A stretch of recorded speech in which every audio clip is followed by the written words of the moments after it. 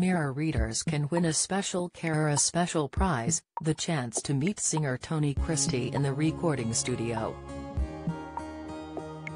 2 others will feature in the video for the track he is performing on, a cover of Thank You for Being a Friend. And another 2 carers will get to chat to Tony on Zoom.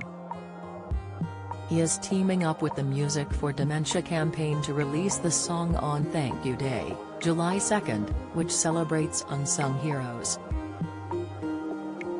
Tony said, "I want to celebrate the incredible impact carers make in people's lives. So if you are a carer, or you know someone who is, write in, tell us your stories, and with the help of the Mirror we will tell the world." The singer, 80, announced in January that he has dementia. But Tony, whose hits include, Is This the Way To, Amarillo, and I Did What I Did for Maria, is still performing. He is due to record the song at a studio in London on Sunday, May 21st. If you know someone who is, for example, caring for a loved one with dementia, a child with special needs, or a friend or family member who requires extra support, why not nominate them? To enter, send your stories, or the stories of the carers you want to nominate to features at mirror.co.uk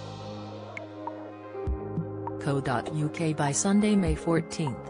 Provide contact details for yourself and the nominee and check they are willing to be entered in the competition and to be photographed and interviewed, and are available to be in London on Sunday, May 21st, where they could meet Tony and see the song being recorded.